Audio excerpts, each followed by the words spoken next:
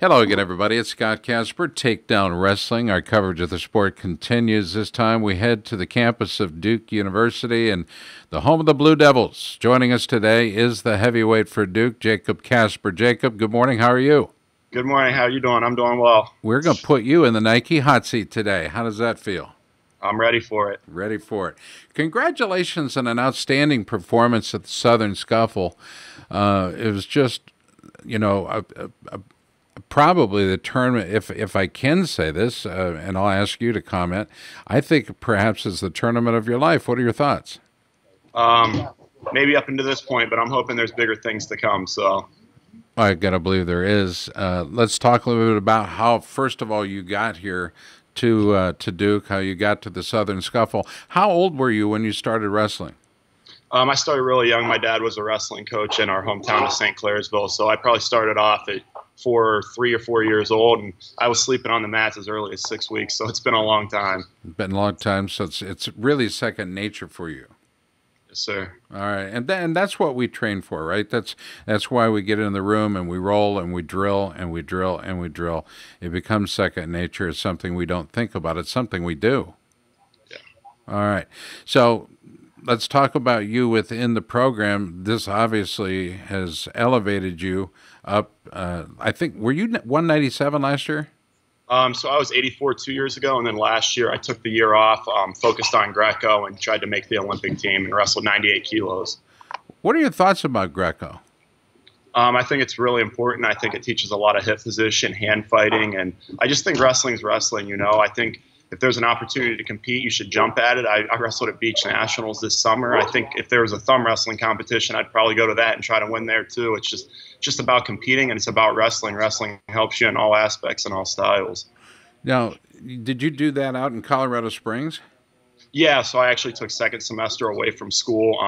Coach Lanham, Coach Whistle, they were nice enough to let me actually take the whole semester off away from school, move out to Colorado. I rented a basement out there and practiced every day. I not only practiced with the Greco guys, I hopped in with the freestyle guys as much as I could. I was just trying to be a sponge, stay on the mats and absorb as much as I could. So realistically, going out there, you became as full as you could possibly. What did you take away from Colorado Springs? I mean, I took away a lot, that's for sure. But I think probably the biggest thing is I actually had a Crohn's flare-up for a certain duration out there, so I didn't really get to work out as much as I'd want to, or get to show my work ethic and how hard I work out there. So I'd say probably it was the mental things. I picked those guys' brains. I tried to spend time with them, eating in the cafeteria, figure out how they mentally approach like going into competitions and how they mentally approach their training. And I just tried to take away mindsets and little tips and things like that to improve my game. Coach Glenn Lanham is really encouraged, not only with guys like you, but the team, as we are nationally. You're the second heavyweight in my lifetime anyway from Duke to do very, very well. Currently ranked, well, going into the Southern Scuffle anyway, I believe you're ranked 17th. I think this bumps you up a little. Do you feel like you're a top 10 guy right now? Yeah, I mean, my goal every year is to come in and be undefeated and national champ. Unfortunately, the undefeated part won't work out this year, but I think if your goal is to be any less, or if you don't believe you can be national champ, you probably shouldn't step out on the mat. So that's the goal. That's what I believe I can do, and that's what I'm going to try to accomplish. You were recently named the ACC Co-Wrestler of the Week. I got to believe everybody back in Lexington, Ohio is awful proud of you. I hope so. I put a lot of time in. I think they've got to see how far I've come. High school, I was wrestling 119 freshman year. I went 10 and 13, and I've put a lot of money in the bank. It's like having a piggy bank and just continuously putting money into it. And it's finally starting to crack open, and the savings are starting to flow out and starting to pay off, which is nice. I love that that comparison. I really do. One of the honors you've received is the Ronald McDonald House Charity's Duke Student Athlete of the Week. And knowing what I know about Ronald McDonald House, I think that is a very, very cool thing to do. You guys are involved in community activities in and around the Duke campus, and you see your obligation to the community, I'm sure, very much like Coach Lanham, and that is you have a big responsibility, don't you? Yeah, absolutely. I mean, I think that's one of the biggest things about Duke. You come here and you're not only pushed in athletics, you're also pushed in academics, and you're also pushed by all the people here just to be a better person and to get active in the community. Coach Lanham has us do soup kitchens and just all different types of stuff, as well as, you know, certain guys on the team have stepped up and filled different roles. We had a teammate start a couple groups on campus, and we've organized gear drives for underprivileged inner city kids. So we've really taken on really taken on to the community and tried to help in any way that we can. Ultimately, very cool, dude. Before we get to talk about the scuffle, because I want to break it down a little bit, let's tell people why you're in school. You're in school, you're wrestling as well, but you're going to school. What are you studying? So I'm actually double majoring in sociology and evolutionary anthropology with a formal concentration in paleoanthropology and anatomy, and then probably going to get a minor in African and African American studies. I'm trying to hit some pre-med requirements, so the pre-health routes there, but to be completely honest, I'm not entirely sure what I'm going to end up doing after this. I mean, let's be honest. You took those classes because they were easy to get into. There wasn't a lot of pressure from so many students wanting to get in, right? Nah, I would say there were things that genuinely interest me and kind of broaden my horizons, some things that I wasn't sure of and I wanted to learn more about, and just trying to become a better, well-rounded person coming here. I took Living Religions of the East, and it was an eye-opener for me as well. I took classes that I wanted to know more about, and I'm glad that you're doing the same. Ultimately, do you want to be a doctor? That was definitely the goal coming into school. Afterwards and last year making the Olympic trials and stuff, I'm not entirely sure where that fits into the timeline. I'd say it's definitely on the table still, but I'm not going to comment as to whether or not that's definitely the route for me at this point. There is another heavyweight, and he's up at Michigan. I think he's taking a redshirt year this year, Adam Kuhn. And when asked the same question, Adam says he wants to be literally wants to be a rocket scientist, which I didn't realize there was an actual degree just to be a rocket scientist, but I think that's pretty cool. All right, you went into the Southern Scuffle. Let's break it down. You were seeded fifth, which perhaps you deserved a higher seed given the results, but you won 5 straight matches, including 3 against nationally ranked foes, to take that title at the Scuffle this year in Chattanooga, Tennessee. You became the very first Blue Devil to take home a Southern Scuffle crown, and you used wins over 3 top 15 opponents on your way to doing it. Let's talk about it. Ranked 17th in the last Intermet poll, you defeated 8th-ranked Denzel DeJournay of App State, doing so at 9-7. Can we break that match down? What's it like to wrestle Denzel? He's a big athletic dude, that's for sure. Going into it, and I think going into most of these matches, I'm probably not as strong as these guys. I know I'm probably a little faster, maybe a little more explosive, but I think where I really separate is I just want it more than these guys. I think if I can make it a brawl and make it a scrap and make it come down to heart, I don't think there's anyone that ever wants it more than me or that's willing to sacrifice what I'm willing to sacrifice to go out and win. So that's really what I'm going out and trying to do. I put hands on him. He was strong. He had some big hands, but I was gonna hit him with the best things that I had and see whether he could handle it or not, and try to take him to deep water and find out if he could swim or not. So, I want you on my show more often, dude. You know how to break it down. All right, 11th ranked Austin Schaefer of Oklahoma State was your next victim. You defeated him 8-2. Was there anything in your head that says, okay, it's like Gable used to say, good news you're gonna wrestle today. It's bad news you got the Russian. In this case, bad news, you had Oklahoma State Cowboy Austin Schaefer. Was there anything in your head prior to going into that, say, I get to wrestle an Oklahoma State guy? No, I don't wrestle the singlet too much. I just wanted to go out and do what I do. I didn't even necessarily, I wanted to be aware of what those guys had, but I really wanted to stick to my game plan, go out, try to punch people in the mouth and create wrestling positions. I think that's where I'm best. That's where I'm maybe better than these guys at. I still wrestle like a lighter weight, even though I'm up at heavyweight. So that's my goal going out there. I can tell you when I wrestled an Okie State guy a couple years ago, John Smith refused to shake my hand after the match, so that definitely adds something. And then Coach Lamb's from Oklahoma State, so it adds a little more zing to it, but I don't approach it like any different than any other match. I've got to go back to Denzel just for a moment. 8th-ranked Denzel DeJournay. You said his hands were big. How did your neck feel the next day? It felt all right. He said, it's hard to simulate a look like that in practice, someone that big and that athletic. So it was definitely different. He got a hold of my wrist at one point. It was hard to get it back. That's where I really took note of it.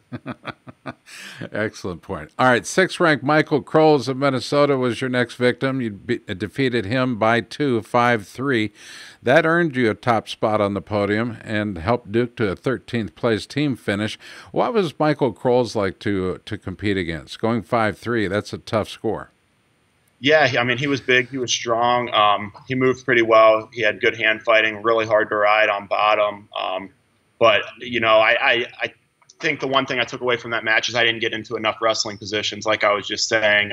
The one time he did get in on my legs, we ended up creating a scramble. We went out of bounds, but I was coming up on top of it, and I was going to get the takedown there, I feel like. So that's really what I got to take away from that match, and really look to get in those positions, create scrambles, and that's where I'm going to score. Duke Blue Devil heavyweight Jacob Kasper, our guest on the Nike Hot Seat today. So legitimately, you're sitting on a 16-1 overall. You're in the bit of a break right now, but you're heading into the busy dual meet season. You've got 3 tournaments that you've wrestled in and won already, but the biggest portion, the most important portion of the year really does wait in front of us, and it's January 8th. It all starts up on Long Island with a pair of bouts there, Hofstra and LIU Post. That'll be in Brookville, New York. What are your thoughts about the beginning of this season within conference? I think our conference schedule will be pretty tough. You got Ty Walls, he's a real beast up at Virginia Tech, and you got Solomon, you got Kasoy or Boykin down at NC State. You got tough guys in the conference, but like I said, I'm not worried about where other people are. I'm focused on just trying to be the best wrestler I can be, and if I become the best wrestler I can be, the rest of it will take care of itself, I feel like. You said that you don't wrestle the singlet, but yet you mentioned Ty Walls as a tough guy. I know Ty fairly well, actually, and I know him to be a well-muscled cat. Kind of, a typical gym rat, but he's trimmed that down. How do you prepare for a guy like Ty Walsh? Because he's a rough and tumble cat just like you. I think like I said, it's probably a hard look to get. I'm not going to probably do anything different than I normally do. I'm going to go out, hit him in the mouth, and see what he's got. I mean, I'm going to go out there and rip some shots off him. That's what it's about. It's about going out and banging and creating positions. So that's what I'm going to look to do. I'm sure he's strong, but to be honest, I've probably been the weaker guy in almost every match in my life, so I'm not too worried about that. I got to believe there's a circle around January 17th. That's when App State comes to call for your first home duel of 2017. Last year, you guys lost to him. I got to believe you're looking to avenge that loss from last year. Yeah, unfortunately, I wasn't in the lineup last year, but both years I was in the lineup, we've beaten them. So hopefully getting me back in the lineup and getting the team going, we pull out a big win there, and I'm looking to separate. I had a close match with him at Scuffle, but I can tell you yesterday I didn't take off. I'm not taking today off. I'm putting the pedal to the metal, and I'm not trying to just stay a little bit better than these guys. I'm trying to floor it and separate and just start to dominate. That's really my goal. So I don't often admit this, but dude, I am a fan. I'm an absolute fan. I just love your energy, your ability to communicate. To me, it's the way to do things. I want to go back. Did you guys were in New York at the Grapple at the Garden, right? Yeah, 2 years ago we were at Grapple at the Garden. We wrestled NIU, George Mason, and Maryland. And I know my first gig as an announcer there was like for me, but what was that like for you wrestling inside of Madison Square Garden? It was pretty awesome. I didn't get to really appreciate it at first because I showed up that morning and still had some weight to lose. I was cutting to 84 at the time, and it was a real tough cut. But I think after that first match, and you get that first match nerves out of you a little bit, it really started to sink in that we were wrestling in one of the most historic arenas in the world, and it's just awesome. I think if you want to be a superstar, if you want to be a big time performer, you need to step up when the lights are on, and the lights were definitely on there, and it was one of the best times that I've wrestled. So I really cherish that memory. I tell you, I could tell when a guy's cutting, and he gets on the elevator, and he'll ride up a dozen floors or more, and then realize maybe he should push a button as for his ultimate destination. What floor he wants. It's been an absolute joy talking with you today. I can't, it's hard to express. Outstanding interview. I appreciate you joining us on the Nike Hot Seat. I understand you're going to be joining us on the radio show on the 14th of January as well. We're looking forward to this because we get exposed to the wrestling public, not just one of the best wrestlers, but one of the most equipped wrestlers. What is your GPA right now? Do you know? Yeah, it's about a 3.5 right now. 3.5. I knew guys that were 3.5 when I was at Iowa. I never was. It's an awesome opportunity we have to tell your story, and appreciate you taking the time in the room. Best to Coach Lanham and everybody on the Duke squad. Who would you like to say thank you to for helping to get you in your career to where you are today in this 2017? Yeah, I'm glad you let me take the opportunity to do that. You know, I'm definitely grateful for the coaches here at Duke giving me an opportunity. I wasn't a guy coming out of high school that many D1 programs wanted. Got to thank my teammates here. They push me every day. They believe in me. I came in this summer and I said I wanted to go heavyweight, and the first thing I'll never forget it, Mitch Feinsilver said to me was, "You can beat Snyder," and that was coming right off of his Olympic title. So for my teammates to have that much belief in me means a lot. Coaches that helped me all through high school, the Spielmans, Coach Tyrell, Coach Gilmore. I mean, I know I'm going to forget people, but they mean the world to me. And then, you know, my family and friends, I've sacrificed so much. I've been so selfish chasing these goals. And for them to stick by me through those times, I mean, that means the world to me. Jacob Kasper, I got to tell you, there's an old saying that says steel sharpens steel.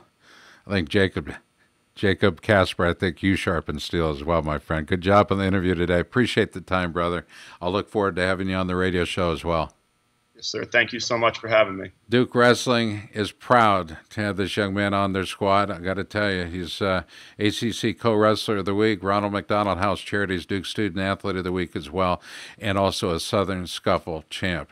He's been our guest today in the Nike Hot Seat. We appreciate you watching. For all of us at Takedown, have a good one, everybody.